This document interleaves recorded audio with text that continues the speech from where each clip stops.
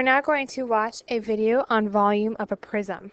The volume of a prism can be calculated by taking the area of your base.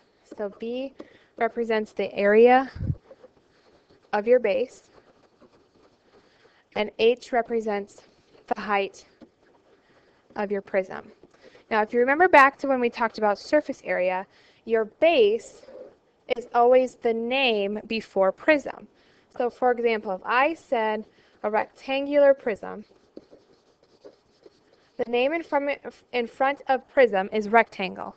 So that means your base is going to be a rectangle. If I tell you that you have a hexagonal prism, the name in front of prism is a hexagon. So that means that your base is going to be the hexagon. So the area formulas for the base are always going to change. So let's talk about a rectangular prism first of all. You have the length, you have the width, and you have the height of the prism. To find the volume of a rectangular prism, again, it's just base times height. So the area of your base is found by doing length times width, and then your height is h. So then, in this case, your L times W is the area of your base, and then we're multiplying that by your height. So let's try an example. Before you do that, you need to be on page 90. Let the heading be volume of prisms.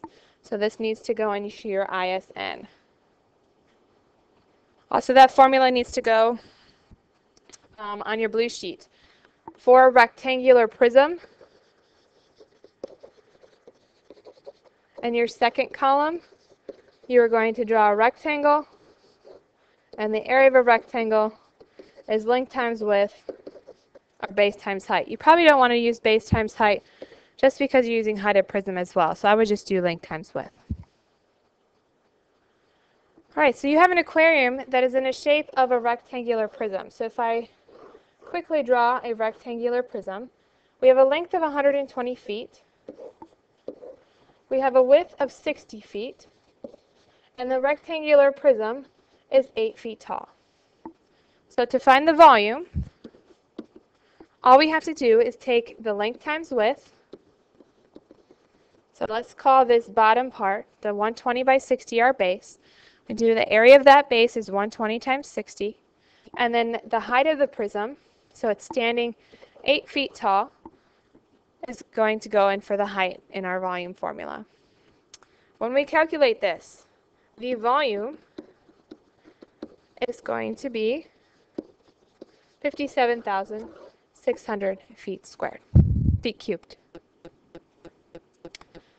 Next one, a rectangular prism has a following direct dimensions. So your length is x minus 1, your width is x plus 2, and the height of the prism is just going to be called x. So again, to find the volume, we take the area of the base and we multiply it by the height. So the area of the base, like at the bottom, we're going to have x minus 1 times x plus 2.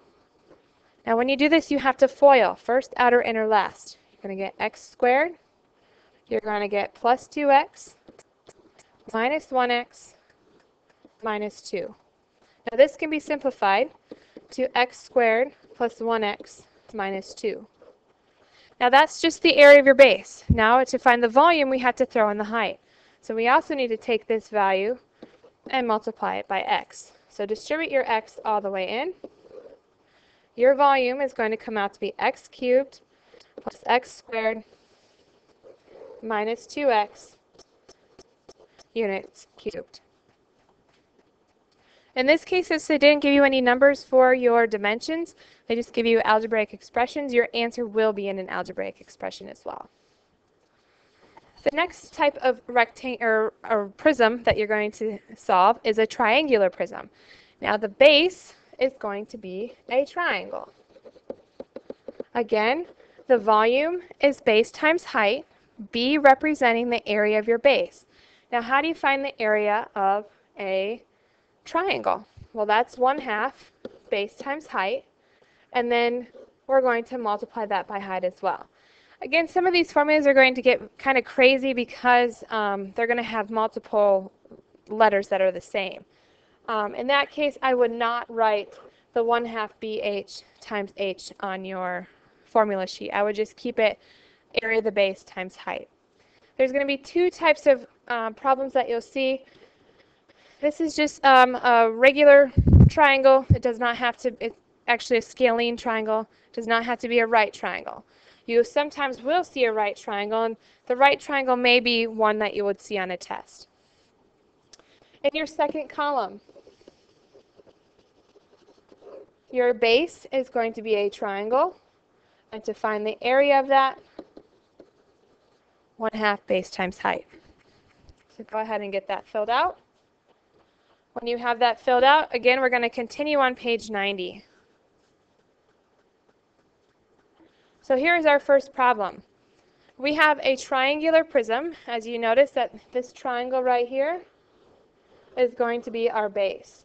If we have a base of 17, let's pull one of those little half triangles out. That height is going to be called a perpendicular bisector. So then that means this little part right here, or that little length, is going to be 8.5 centimeters. We also know that that angle is creating a 21 degrees. Now, in order to find the area of a base, we need to find the height. In order to find the height, we have to find that using trig. So for 21, we have the adjacent side, and we have the opposite side. If you have A and O, you have to use tan. So tan of 21 equals opposite over adjacent. Actually, let's call that H just to keep things consistent. Cross multiply. 8.5 is equal to tan 21 times H. Divide by tan 21. Your height is going to come out to be somewhere around 22.14 centimeters. So now that we have our height, we can take a minute and find the area of our base. So the first thing now we need to do is find the area of our base. Well, the area of a base has to be a triangle, so we're going to use the 1/2 base times height. Our whole base of that triangle was 17, and we just found that height to be 22.14. So let's go ahead and calculate that. The area of your base should come out to be 188.19 or 188.2. Now, if you remember back to the volume formula is saying take the area of the base and multiply by the height of the prism. Well, we just found the area of the base to be 188.19. And if we look back at our diagram, they are telling you that if you flip that triangular prism on its triangle, or on the base, it is going to stand 12 centimeters tall. So that is going to be the height of the prism, and that's what I'm going to multiply the area of the base by. You are going to get a volume of 2,258.28 centimeters cubed. The other type of right triangular prism is what you'll see. In this case, all we need to do is look at the triangle as your base. The triangle that is your base is you have a height of 16 and a base of 12. So this area is pretty easy to calculate. 1/2 times 12 times 16. And when you do that, the area of your base is going to come out to be 96. Now, if we want to find the volume, we need to know the area of the base times the height of the prism. Now, again, if you rotate that triangular prism to the triangle as its base, so put that triangle on the floor, how tall is it going to sit? Or how tall is it going to stand? The area of the base was 96. The height of the prism is going to be 10 centimeters tall. So in this case, the volume is going to be 960 centimeters cubed. Again, this is the type of problem that you will probably see, but when we do the work time and in class on the packet, you will see the one that was previous to this problem. We're now going to switch gears and we're going to talk about a regular polygonal prism. That means that it can be a pentagon, a hexagon, octagon, anything higher than an octagon. Again, the area or the volume is found by taking the area of the base times the height of the prism. Now in this case, we can rewrite this because to find the area of the base, to find the area of any regular polygon, we're going to take 1/2 times the perimeter times your apothem, and then we're going to multiply by the height of the prism. So in your second column, we're not going to put a shape because any of these three shapes can be seen. But the area formula for that is going to stay the same. It's the 1/2 perimeter times apothem. So I would put that down on your sheet as well. So you have reference to that in a little bit.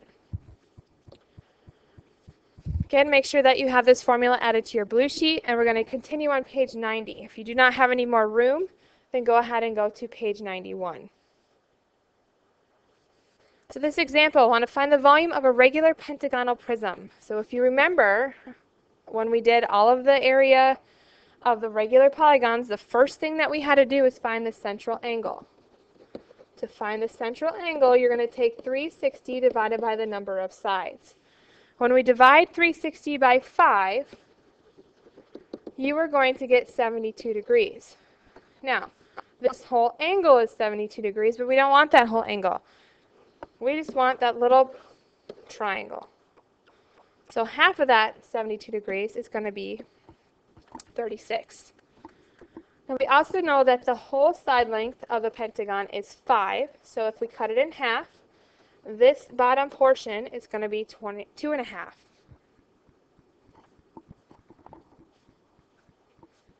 The only other thing that we need to know is the height, or the apothem.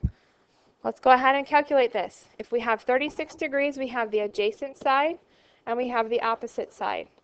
So to calculate this, we have to use tan of 36 equals opposite over adjacent. When you calculate the height of the apothem, you are going to get somewhere around 3.44. So save that for later because we're going to need that in just a minute. The next thing that you're going to do is you need to find the area of your base. So the area of our pentagon. To do that, you take 1/2 times the perimeter. Well, if each one of our sides is 5 meters long and we have 5 sides, our perimeter is going to be 25. And then we want to multiply that by the apothem. Well, we just found the apothem. That was 3.44. When we calculate this area, you are going to get somewhere on or close to 43. We're not quite done because we want to find volume.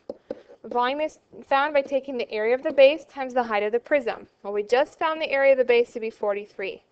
If we scroll back up and look at this original problem, they said let the prism height be 7 meters. Now what you see in the diagram is just the base.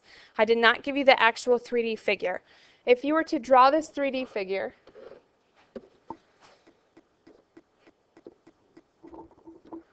so the height of the prism is going to be 7 meters. So then we're going to take that area of the base, we're going to multiply that by 7. When you do that, you are going to get a volume of 301 meters cubed. Now sometimes you are going to see the volume or find the volume of a regular hexagonal prism. You're going to do the same thing. You're going to do 360 divided by n, which is the number of sides. And to find that central angle, then you'd cut it in half. That central angle will become 30 degrees. Again, you can pull that triangle out. And all you're going to need to know is your apothem. The volume formula is still going to stay the same. The area of the base times the height of the prism. For example 7, sometimes you're going to need to find the area of a regular octagon. Again, it's the same thing.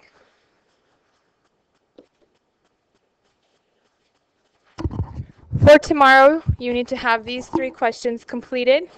I will ask you to fill in the answers for one of these 3.